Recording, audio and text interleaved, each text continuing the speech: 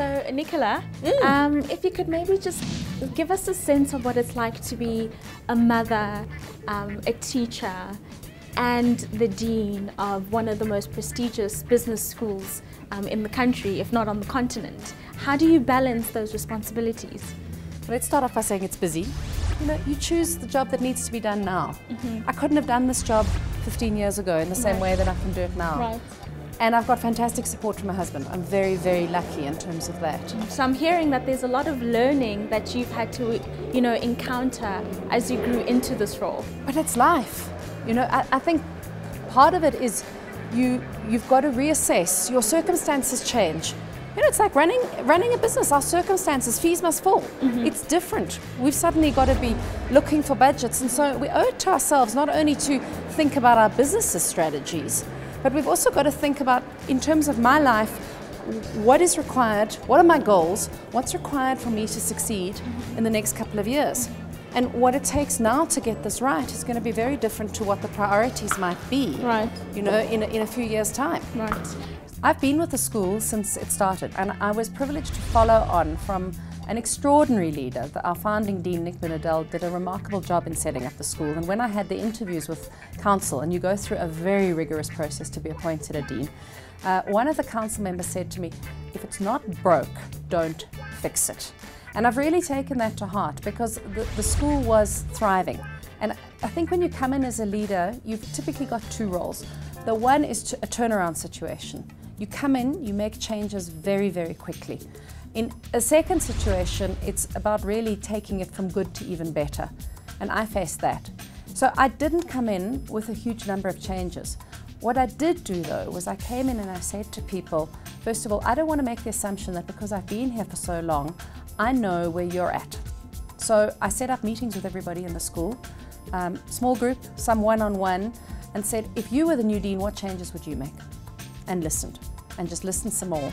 And people were remarkably open. The second thing I said was, I'm not the old dean. I can only be the best me.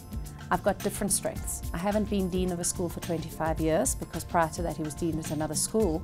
But what I have got is I've got passion, I've got enthusiasm, and I know the right questions to ask. So I think some of it is signaling that although you might not come in and make massive changes immediately, you have to be the leader that you were designed to be. You can't be somebody else's leadership style. My style is perhaps relative to my predecessor, a little less formal. I think it's a stature issue. I probably don't move as fast. I tend to be a little more consultative.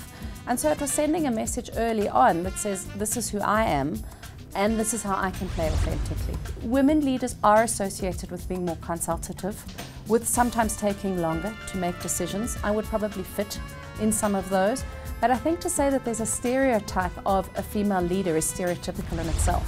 We've got to be careful of that, you know. In some ways, if I think about my family dynamics at home, I'm not your average mum. My husband's actually the more nurturing one than I am. I'm as tough as nails. So, you know, I think it's been informed by being female, and I think we learn to grow up perhaps listening a little more. That's at play, but it's not all about because I'm a woman. I want you to maybe give us a sense of what you make of the current corporate landscape in South Africa.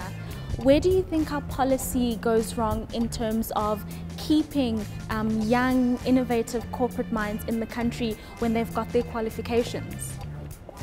I think that there are phenomenal opportunities in South Africa, but we often have this tendency to complain. There's a tendency, the moment something goes slightly negative, the sports team doesn't perform, we go, this is absolutely dreadful. When I look at the corporate landscape, though, companies have to change.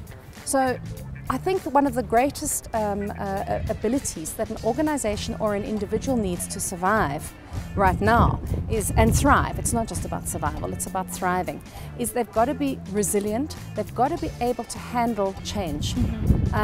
There's no plain sailing, there's no company that is going to be able to sit here and say what I did last year is going to fit perfectly what's needed next year. So part of that challenge is to calibrate, is to be agile, is to take stock and recognize where the opportunities are.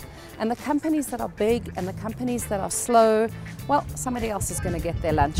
It's the same for individuals. But I think people underestimate the phenomenal opportunities that are present in this country.